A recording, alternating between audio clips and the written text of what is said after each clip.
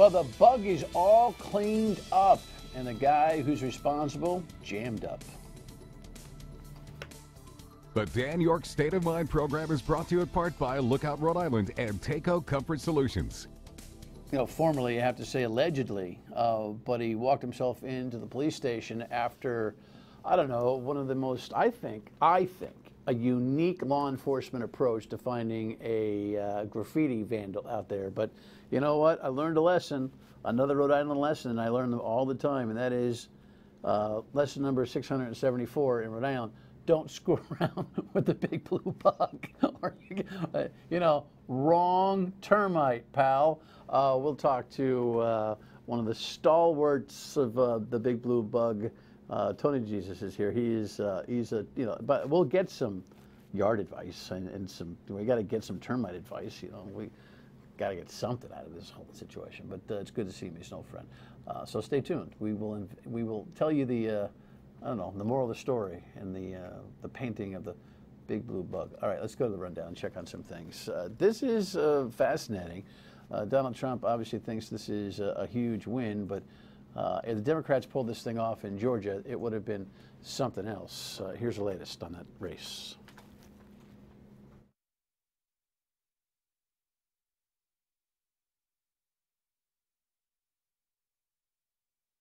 Tonight, let's celebrate, and tomorrow, the real work will begin. Former Georgia Secretary of State Karen Handel won Georgia's 6th congressional district seat last night. My pledge is to be part of the solution, to focus on governing. In his concession speech, Democrat John Ossoff seemed to claim a moral victory in making a close race of a county that has gone Republican since the Carter administration. At a time when politics has been dominated by fear and hatred and scapegoating and division, this community stood up. Political analysts say Democrats will have to figure out a new strategy to win back the House. Democrats, you know, have to either redouble their efforts at those kinds of voters or find a different kind of voter to go and peel away. President Trump repeatedly tweeted his support of Handel in the days leading up to the race. Many view the runoff as a referendum on his performance. A special thanks to the President of the United States of America. The president was among the first in his party to congratulate Handel, tweeting in part, "Fantastic job. We are all very proud of you." But anti-Trump sentiment made the race the most expensive in House history, with the candidates spending more than $56 million, nearly double the previous record. The thing here is that Ms. Handel kind of stayed away from the president during the entire race. You know, that kind of recognition but distance. And the Democratic candidate, nobody knew him in the neighborhood. So all of a sudden, this race, which was highly financed on both sides, ends up being some kind of litmus test on Donald Trump. You got to be kidding me. It's not. And don't be fooled by anybody who says that it is. Sean Spicer is trying to figure out, probably, I'm guessing he's trying to figure out how to step out gracefully. There's rumors that he's going to be stepping up, and that's in quotes, to the Director of Communications, which means he would not have everyday responsibilities. I think the challenge is finding somebody to do what he does. And after we show you this CBS package on concepts of transparency and truth and correct data and all that kind of stuff, you have to wonder who would want to step into Spicer's shoes. Good afternoon. For the first time in 8 days, Press Secretary Sean Spicer allowed cameras to record the White House briefing. We've looked at a lot of data that suggests that when you look at the number of availabilities and interviews that the president's given, it's pretty significant compared to past administrations. Records kept by CBS News indicate Mr. Trump has actually done fewer interviews and press conferences at this point in his presidency than his predecessor. The president's last sit-down interview was over a month ago, and he's held one solo press conference in February. Despite being the president's chief spokesman, Spicer couldn't answer key questions, like whether the president agrees with the intelligence community's assessment that Russia interfered in the 2016 election. I have not sat down and talked to him about that specific thing. Or whether the president has seen a draft of the Senate's health care bill. I don't know if he's seen the legislation or not. But opaqueness goes beyond the briefing room, like keeping secret records of White House visitors.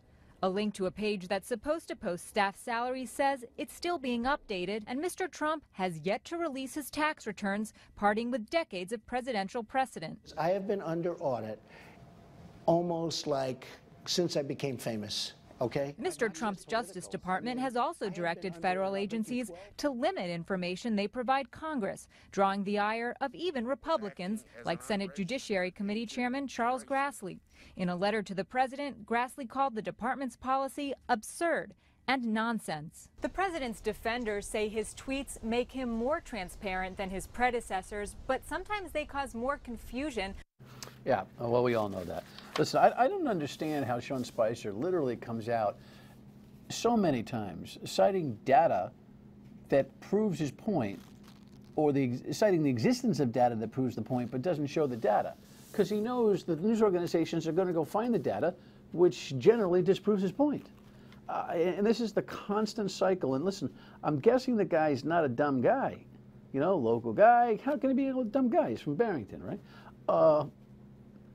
But I don't know how often you want to put your head in that meat grinder. At least you can kind of step up and out as opposed to stepping out. Because I don't know how he sleeps at night, just trying to spin it that way. It's just too much. I don't know who they're going to find to replace him, but it's going to be something else. And the idea that the press secretary has never talked to the president about the Russian investigation, or specifically what's in the health care bill, I don't know how we compute that. I don't know how we compute that. General Assembly activity, there's a lot going on. The budget is being debated tomorrow night, and there's a lot in there, of course. By the time it gets to debate, everything is kind of fait accompli, but there are some other bills that are kind of interesting here that you ought to keep your eye on. Here's a headline on the domestic violence thing. Representative Tansey there has been the chief sponsor on a bill that would prevent gun owners, anybody hit with domestic violence, convicted of that kind of category of crime, not to be able to have a gun.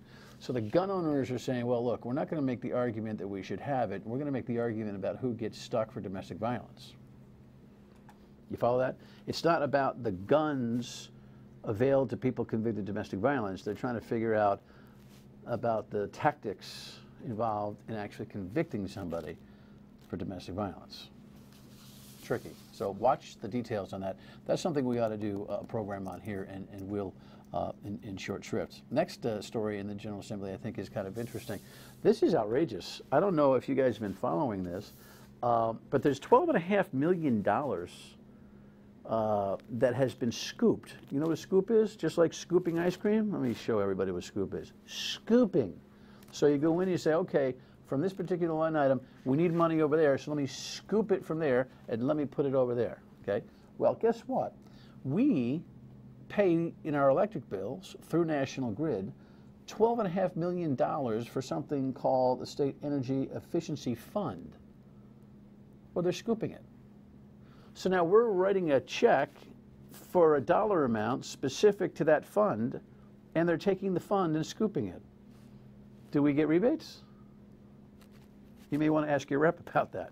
And finally, they're taking a look at the line item veto with, setting up this commission, which of course will take some time in and of itself. Do not let your state senators and reps get away with putting this thing on the shelf. We are one of only 6 states in America that does not have the line item veto for the governor, and doggone it, we need it. All right. Speaking of the General Assembly and the shenanigans that goes on there from time to time, we've been chronicling mostly on the radio the Stephen Archambault situation. We have a headline here about his apology, which was caused by this really, really untoward behavior, finger-pointing and all, when he was called out by a witness, Terry Gorman from Rhode Islanders for Immigration Law Enforcement, who was just testifying on some bills that he believes strongly on.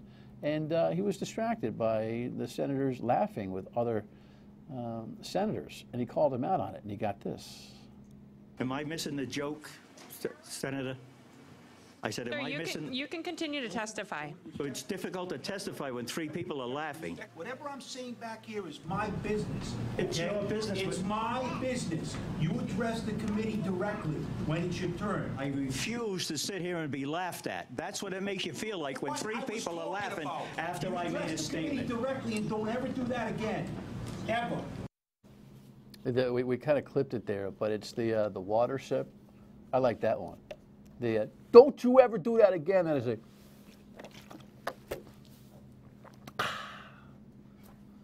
like you can drink angrily. You know how to drink angrily? It's like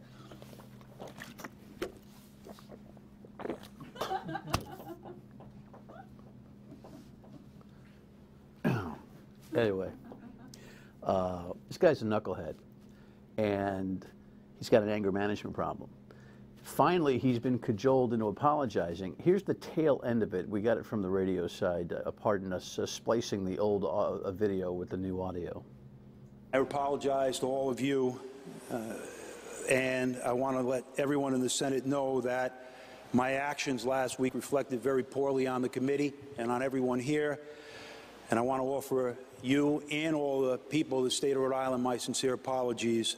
Now, he finally got around to the people of the state of Rhode Island, but the entire first end of the speech was how much he apologized actually to the state Senate, which again shows you how insular and just tunnel-visioned the folks on Smith Hill can be. He ran for Attorney General in 2008. Can you imagine? The Attorney General. Yeah, his statewide interests hopefully are over based on that. We'll see, though. People in Smithfield have it in their hands. Nibbles. By the way, I got a lot of heat yesterday on the radio, weekdays 3 to 6 on WPRO, because I couldn't remember and or figure out, and I can't remember if I couldn't remember or if I couldn't figure out what Nibbles was. Lexi couldn't figure it out. I told you immediately. You didn't tell me immediately. You were like, oh, I don't know, let me look that up. Okay. It's a termite! Here's the headline. Big Blue Bug vandalism, suspect surrenders, investigation continues. And here's what Mayor Elorza had to say about it. It's terrible that these kids throughout the city, you know, it's not even good art. You know, if it was good art, that'd be one thing, but this is junk art. We did have video on that. I don't know what's happening there. Hold on a second. I'm sick of you and the Big Blue Bug story all day long. How you doing, my friend? Good, thanks. Good to see you. Nice to see you again. Give me the moral of the story up front, then we'll lay it out for everybody. Well, I hope the moral of the story will be that people just shouldn't take advantage and do things and damage private property and even public property. I mean, I'm just a little bit sick too of, to quote Sasha, well, I'm a little bit sick of people damaging the murals that we have. We have some beautiful murals. They get tagged. We have buildings that get tagged, and you know, the Big Blue Bug got tagged. But you know, I mean, the moral of the whole story is just quit doing it. Just, you know, get a canvas, get some paper. Yeah, I'm actually informed that this is really rampant in the city of Providence right now. Yeah. And I don't understand the nature. We're going to have to bring back our graffiti expert that we've had on in the past. When we come back, we'll lay out the story if you didn't follow it, which I think is probably impossible, and run down the details. Stay with us.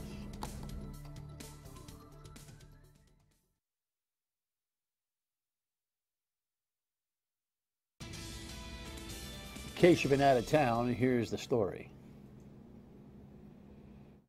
Police say this is the man who spray painted and vandalized a Rhode Island landmark, Nathan Beaumier.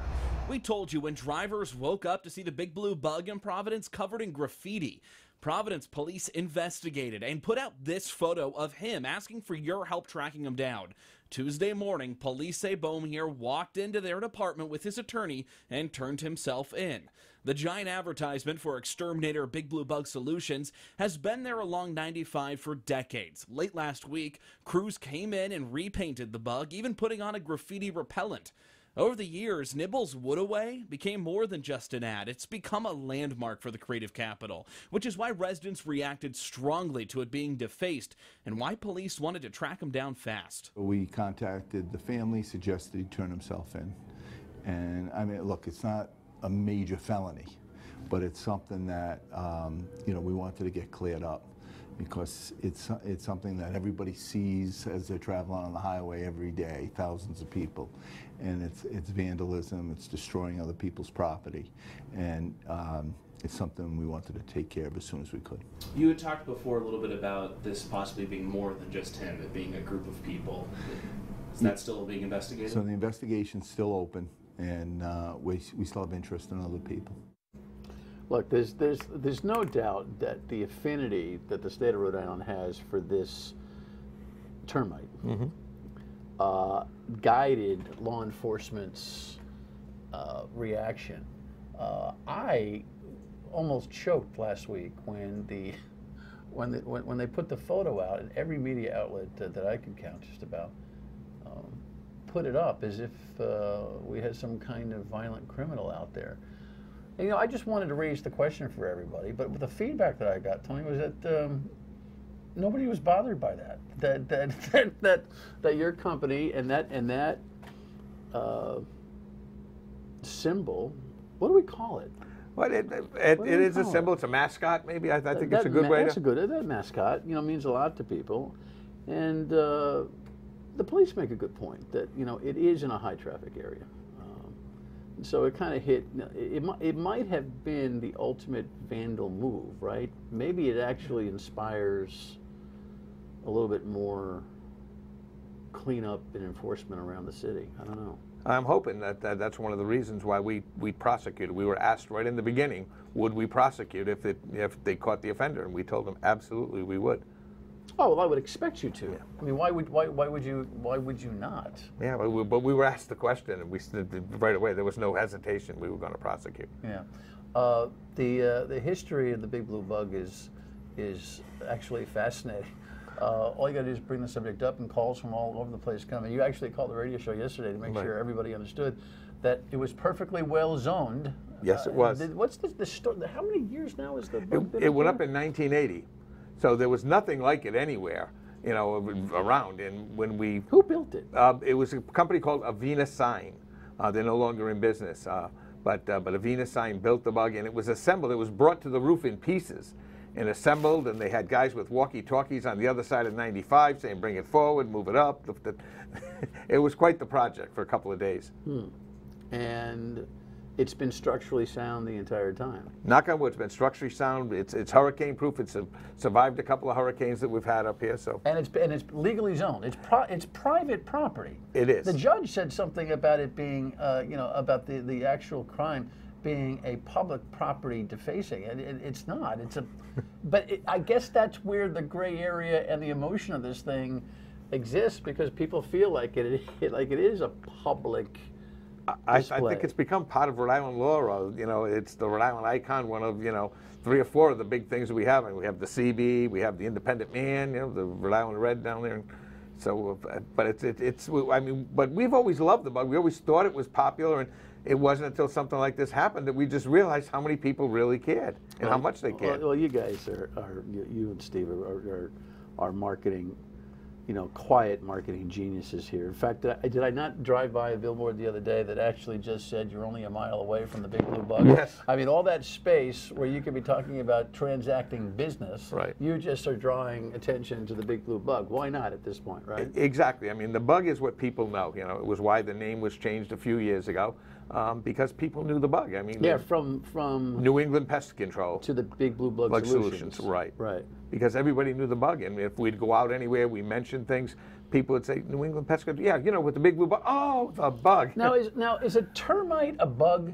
Yes, a termite. Well, termite is an insect. They're all classed. It has 6 legs, 3 parts of the body. So am I to be faulted for at least wondering out loud yesterday, extemporaneously, what the actual bug was before I was berated by listeners calling me an idiot over the notion that I couldn't remember or know that it was a termite? No, people think it's a fly. They think it's a beetle. I mean, we get all kinds of things. Like, how do I know what a termite looks like? Right. Have you ever looked at a termite? No. No, when you kill the termites, do you see them? Well, we do, yes. Under a microscope. Right, yes. It's not like termites run around and you can see the definitive physical attributes of a termite. No, you don't, because termites live basically in the soil. Right. They don't come out in the open. So can you absolve me of not understanding I can definitely absolve you, because I can tell you we get calls all the time asking, what exactly is that big blue bug? What is it? That creature on the roof. All right. When we come back, we might as well get a little advice about termites, the bugs, and everything else that's going on out there. Got to get something productive out of this ridiculous crime. Stay with us.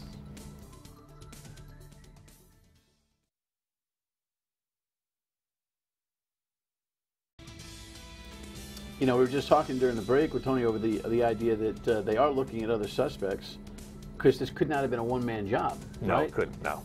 By the way, every time I see this video, I start to get woozy. I'm not a big height guy. I mean, that sucker is up there. It really is up there. It's the building is a little over 2 stories high in that area, and then the bug is another 15 feet off the ground. So you're talking, you're almost over 40 feet off the ground. Does the bug require maintenance? Periodically we wash it. We do have to wash it. I mean, other than that, it's fiberglass, so it's fairly maintenance-free. Every 10 years we've been painting it, so it's about 2 years early than we would have normally done. By the way, I mean, to the mayor's credit, he made a point about how bad the art was. I don't even know what they were trying to accomplish. What was that design they tried to stick We on have it? no idea. We've all looked at it, and no one can exactly figure it out. Are you curious? I would like to know what he had. Perpetrator? Yeah, I would like to know what it is. Does it mean something? What were you trying to accomplish here? Does it stand for something? Was it a symbol of something?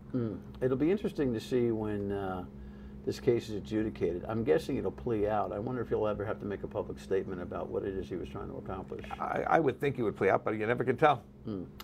Bug season. Yes, it is. What ticks, mosquitoes, blah blah blah. What are you most worried about? Ticks and mosquitoes, really, at this time of year, you have to be concerned with, particularly if you're a person who goes camping, hiking, fishing, maybe the Little League games at night, and soccer practices will be starting up, football, Pop Warner football, and things like that. So if you're spending time outdoors, you need to make sure you're wearing some type of a protection, something like an off, something with DEET in it. Really gives you good protection. And if you're a hiker or a camper and you go out in the woods to do your thing, you need to make sure that you're putting some insect protection on, and particularly on your shoes and socks. Dr. Tom Ather down at URI, he did a study, and he says you could prevent tick infestation on you up to 70% by just treating your shoes and socks.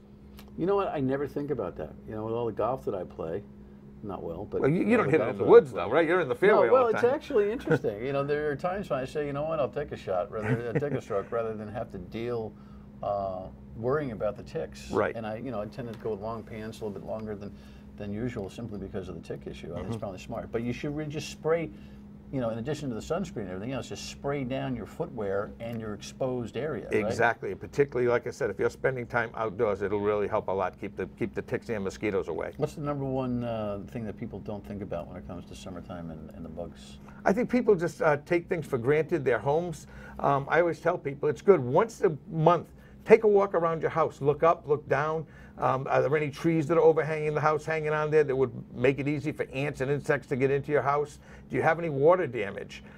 Things like standing water. Maybe you didn't clean the gutters in the fall, and particularly with all the rain we've had this season. If water's standing up, that's a moisture problem that could create problems with carpenter ants, mosquitoes breeding up there, and things like that. So trees hanging over the house are invitations. Yeah, they really are, particularly for carpenter ants that live in those trees. It's like a bridge. So even if you were spraying the outside of your house, if the trees are up high, hanging on the roof. If they're touching the house? If they're touching the house, Okay. yeah. They're not going to jump off, so they do have to be touching the house. They don't travel? No, they're not like that. And what do they look like when you go under a microscope? Carpenter ants are about 1/4 of an inch or more, and the big queens can be almost an inch. Those you can see. All right.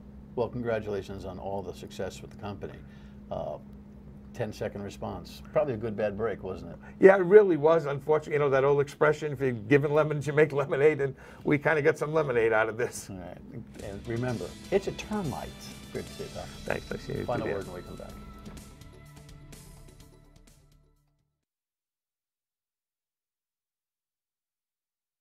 State Representative Patricia Morgan tomorrow on the budget, and budgets matter. So we'll see you on the radio at 3, 2, 5.